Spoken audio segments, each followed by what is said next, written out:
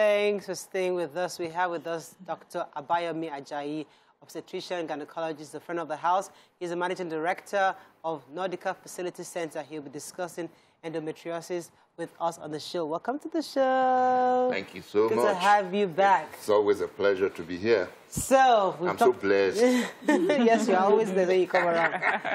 So endometriosis is a condition we've discussed also for many years, and we can't stop talking about it, especially this is International Women's Month. We have to continually remind ourselves of this condition and see how we can best help women to go through. So for those who have no idea what this condition is, could you tell us what it is and what causes it? Okay, thank you so much. Endometriosis is a condition where a woman has the endometrium, which is the inner line of the uterus, which is what a woman sheds every month in the menstrual cycle. When she has it in other places, apart from where it is normally supposed to be, which is inside the uterus. Now, the thing about this is that when it behaves exactly like the one that is in normal place. So it builds and sheds. So it's like, for example, the common places where we have it on the ovary, so in the abdomen generally. So it's like you are bleeding into your abdomen every month. Oh. And so what that causes is that because blood is not supposed to be in the abdomen, what happens over time is that all the organs start coming together to like glued together. Ooh. So we have like what we call an inflammatory process. So, and it can, most of the time it comes with a lot of pains. Okay. And then it can also cause infertility. But the problem with this condition is that it's rarely diagnosed because it affects about 10% of women. But so if you cast your mind back, if in your high school, maybe there's some girls at the age of 12, 14, and some people say, oh, they've started, back in those days, they've started having intercourse. That's why they're always having pain when they're menstruating. But for God's sake, some of them just have endometriosis. So, but it's actually so bad that not only in Nigeria, it's worldwide. And that's why it's like the world is repenting now on endometriosis. They've given a whole month, the month of March, as Endometriosis Awareness Month because of the fact that normally it takes about 8 to 10 years, even in advanced countries, between when symptoms start and when diagnosis is made. Wow. So in Nigeria, it takes like forever. Actually, we started talking about endometriosis about 15 years ago. When we started, people could not even pronounce the word. I remember they would say that's your endometriosis.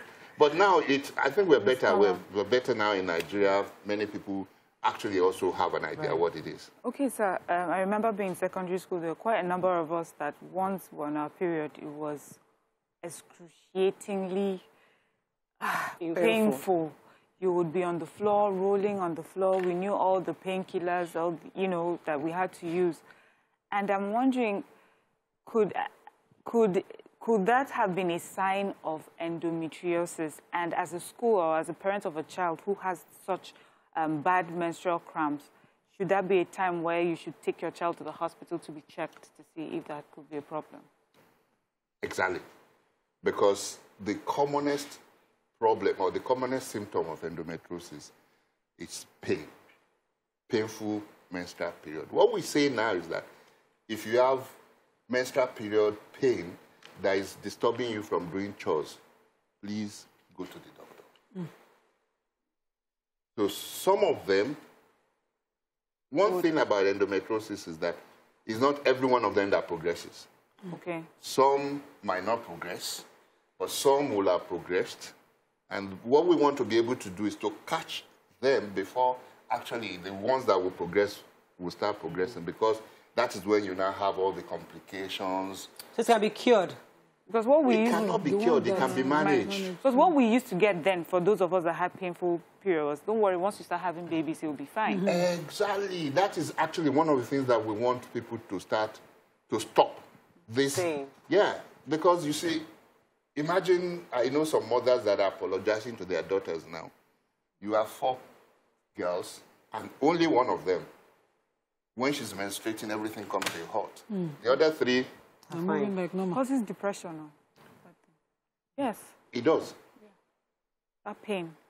So many things that it causes, and that's one of the things that we're looking at now, that, look, there's so many marriages that have been broken because of endometriosis. Because some women cannot consummate their marriage because of the pain that they have from endometriosis. Because one of the things that sex can become very painful, and some people will outrightly avoid having sex. So how can it be managed? Is it by you operate or drugs, or how do you manage it? Yeah, wonderful. Now, depends on who we're talking about now. At what stage is this? Okay. For some, drugs will do it. Okay. Usually drugs that will, because what causes the endometriosis is that you need to ovulate, menstruate, and then that also is deposited in the where you don't want it to be as well. So if you use drugs that prevent a woman from ovulating and menstruating, then you can reduce the progression of endometriosis. There are drugs that I can use to stop people from menstruating. Like, if I want to stop now, I can use drugs. For real? Please, let's hear it. Right. I will give you free of charge. I'll take it. So there's some drugs like that. And of course, for some, it's just analgesics, okay, that they just need to cope with everyday life. But for some, you need surgery. Okay, and then because sometimes it can really, when all the organs come together, sometimes the intestine also becomes part of it, and it could present as an emergency. Yes. How, yeah. The surgeries, from experience, what I know, my family friend didn't make it through surgery. No. When we talk about safety of surgery, it depends on where you've gone to start with, the facilities available. And that's one of the things that we see here in Nigeria, that people see doctors as everybody's a doctor. No. How safe is it? It's very safe, very, very safe. What we are even asking is that it should be done, if possible, through the laparoscope. You don't need to open the cosmetic. Sometimes you need to do this. We're trying to discourage repeated surgeries, but sometimes you don't have a choice. I know some people have had 13 surgeries for endometriosis. Let's talk positively. So you said some don't progress. Let's talk about the ones that don't progress. Because just as you said, for girls, I was totally different. My period, I was grateful for the delays because the PCOS now came as if God was managing a condition. Because when the period comes, I'm not able to do anything. I hated myself, and I'm grateful for my mom for having to manage me with heat, hot water, help my back, and all of those things through period. So having my period come 6 months apart of each other was grace. It was bliss. I was just enjoying it. Don't come at all safe, you know, because of the pain that will come with it. So let's talk about the positives, the possibility of it not progressing, because that's another thing I'm grateful for. That, you know, after a while, I believe that it was herbs that was given, but I'm just learning now that, you know. I think we're making a mistake here. Polycystic ovaries.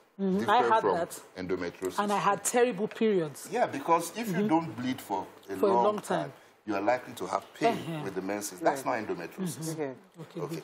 So when we're talking about endometriosis, we said some might not progress, but I will not even place so much emphasis on the ones that will not progress. Well, I would rather place more emphasis on the ones that will progress, so that those people can know how to cope. But, I think in Nigeria, once you have once a woman has pain now, she goes to the hospital, they just give you painkillers. So how do you ensure your doctor treats or even diagnoses correctly on time for this condition? You know, I keep saying that it depends on where you go to start with.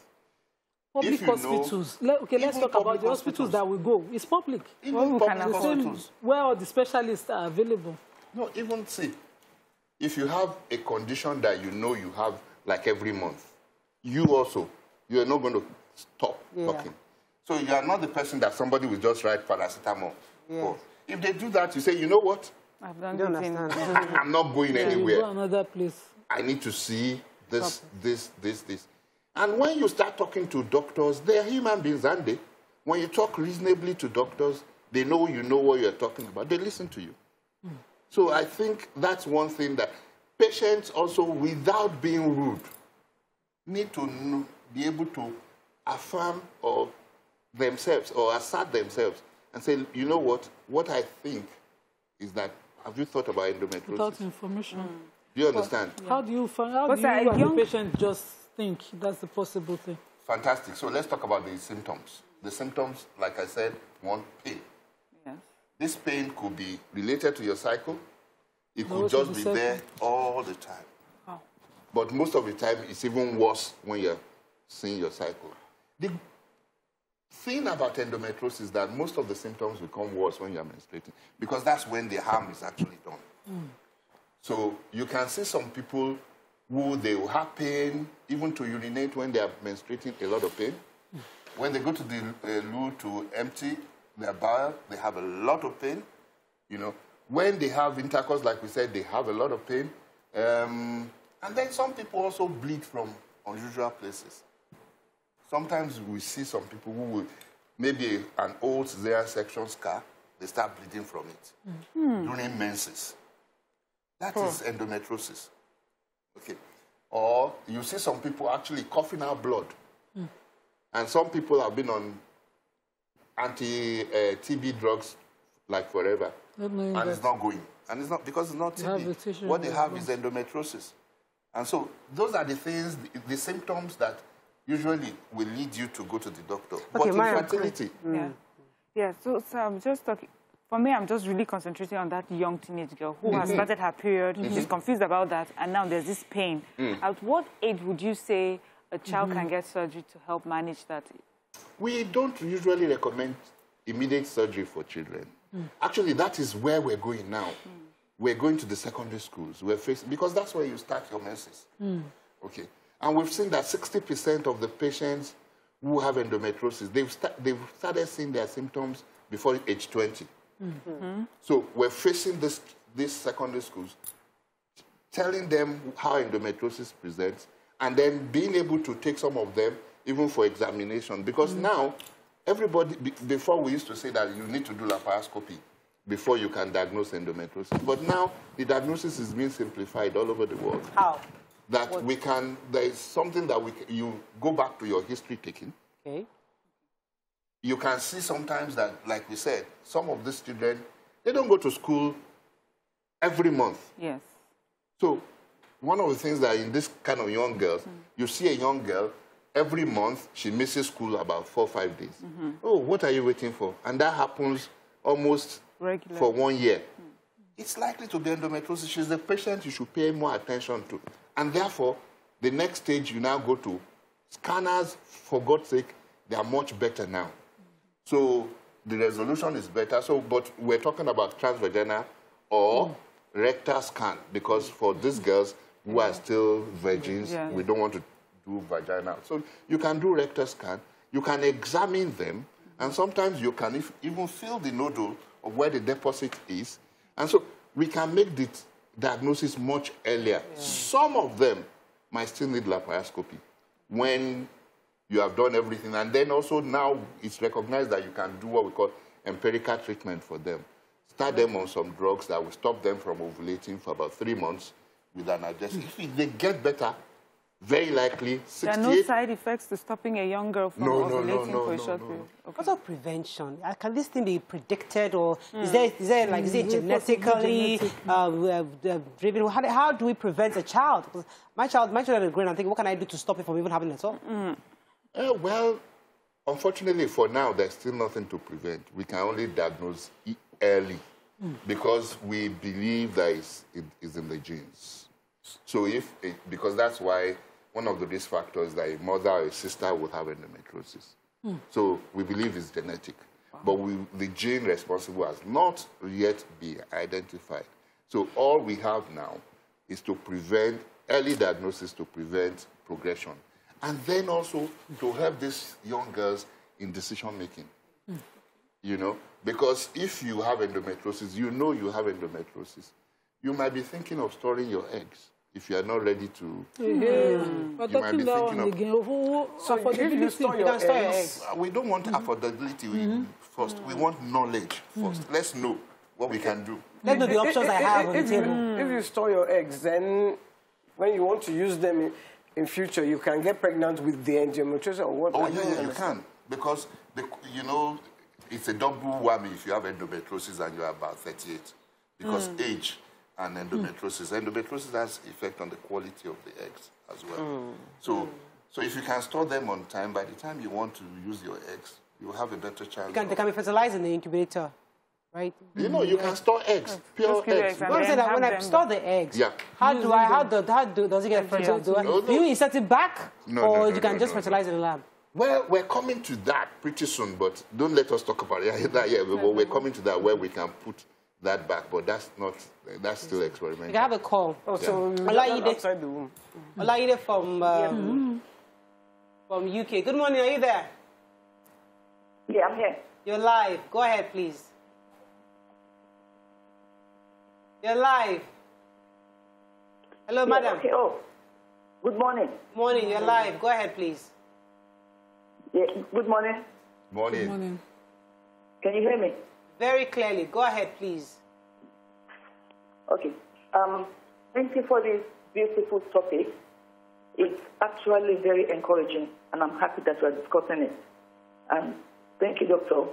You actually said something. You said you want to go to secondary schools, and that is highly important, because if this is not treated on time, it actually goes deep, and it affects that girl. The girl will become a lady, become a woman, and the person will not achieve on time.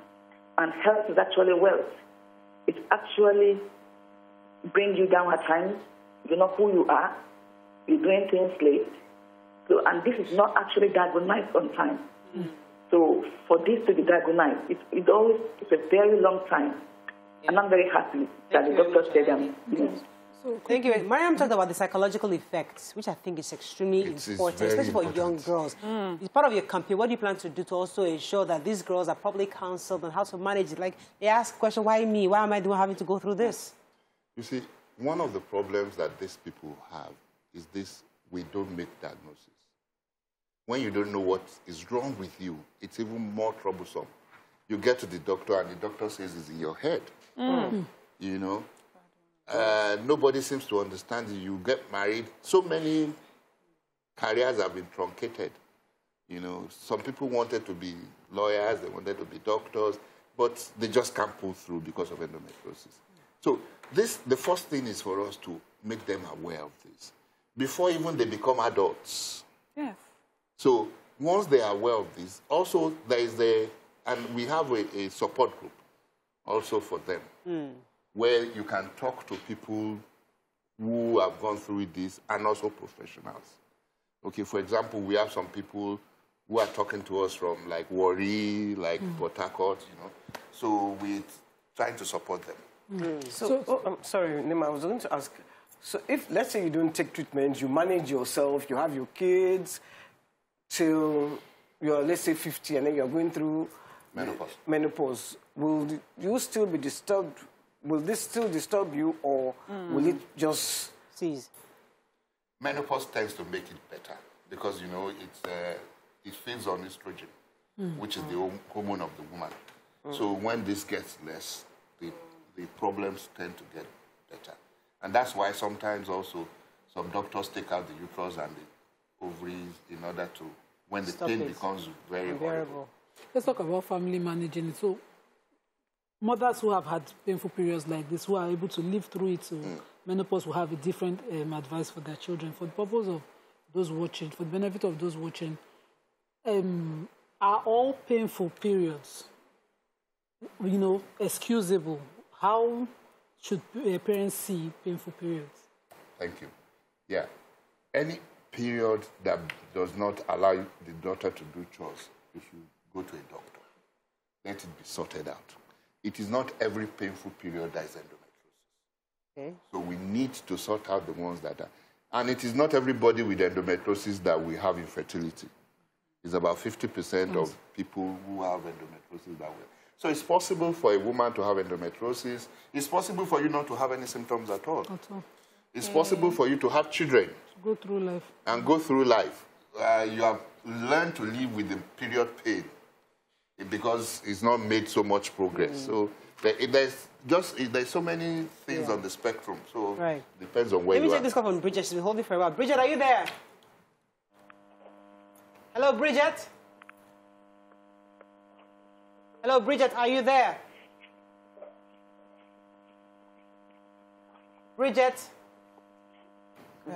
Okay, so recently I've been seeing a lot of people posting pictures with like a patch on their stomachs, and I was wondering, is that the place where you cut a person open to treat endometriosis? So they have like plasters on their stomachs right above the navel. Oh, okay. Yes, just in support of endometriosis month and things like that. So I was just wondering if that's the area where... That's the laparoscopy pot. Yeah, that's where the laparoscope goes in to the abdomen. Yeah, we call it keyhole. So once that surgery is done... don't say that, no. Okay. The surgery there is no cure.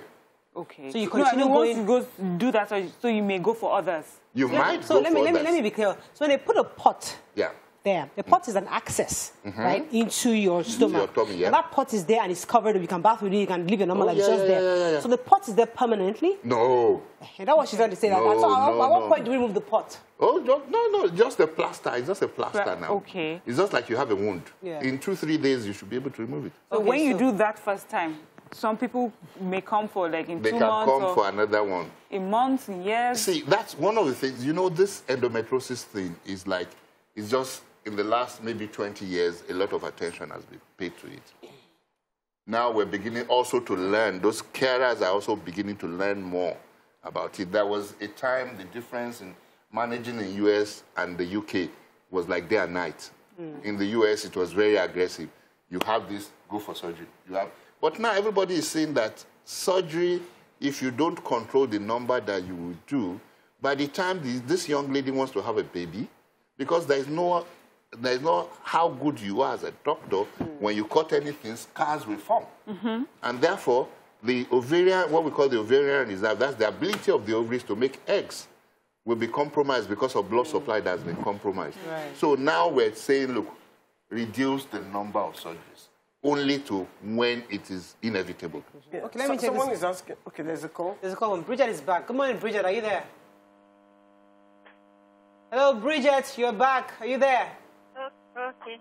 Thank you. You're live. Yeah. Thank you, Morayo, and the rest of the team. Please, I just want to ask the doctor if I'm having any issue, like I'm having this watery discharge that is a bit yellowish in color, and I'm an adult of 41. I've had 3 kids. So I don't know if there's any problem. I didn't hear you properly, Bridget. Could you speak a bit louder? Okay, I've actually gone for a test, and there was nothing seen. I was given some antibiotics, but this discharge still continues. So I don't know if it's symptoms. We have to make a diagnosis on TV, madam. I'm not sure. I'm not sure we can get a diagnosis. We can also always see a gynecologist. Yeah, maybe we have to see a gynecologist. I'm sorry about that. We couldn't really hear you very clearly. Some engineer Tolex is asking, talking about this endometriosis, for someone to be vomiting during menstruation, please, what is the cause? Vomiting during menstruation can be a lot of reasons. Because, you know, during menstruation, there are a lot of hormones that are secreted just before you menstruate. So the thing is, that one, you need to see a doctor. There is something we call premenstrual syndrome for some women. So maybe it is, I don't know. So you need to see a doctor. But that's not endometriosis. Okay. So I hope the person heard. You may have a question. It was the same one. Okay, same question. Okay, all right. So as we wrap it up, I mean, I'm really happy that you're going to the teenagers. You know, there are a lot of teenagers right now, they're very confused, and their parents are watching TV right now and say, okay, this could be an option. When you see pain, so what we've learned so far from is that once your child is going through consistent pain every month, they have to not maybe leave school for 2-3 days because of the same thing, see a doctor. And it can be cured, it can be managed for a long time. And once you get to menopause, it begins to reduce, the pain reduces eventually. Most people. And then it's, okay, all right, that's good. It's not a time to start taking hot drinks. You know, in some parts of Nigeria, what they do is that they start giving the girl a gogoro from... But all the hot water bottles and hot towels... Oh, that helps. That helps. Okay. So tell us a few other things, because we have about 2 minutes. What other things do people do so they know not to do it anymore? Well, I think the most important thing is that you should see a doctor. If the doctor cannot make a diagnosis, see another one. There's something called second opinion. And when we talk about second opinion, what is irritating sometimes is that somebody has seen a gynecologist. You're going to see a GP for a second opinion. That's not on. Okay. It must be likes. Yeah. Okay. So have a second opinion. Do not rest until, if you have menstrual pain that nobody can explain why it's there to you, don't rest until you find a doctor who can talk to you about what is wrong. Fantastic. Thank you very much. So it's always a pleasure having you on the show, sir. Thank you for explaining to us more on this condition for women. So you heard it. Please, once your teenage daughter is going through this kind of pain, get a doctor to see exactly the cause. And hopefully, if it's endometriosis, they can also manage it. And hopefully, they don't have to do surgery if they can manage it early enough. That is all we can take on the show today. See you tomorrow. Bye for now.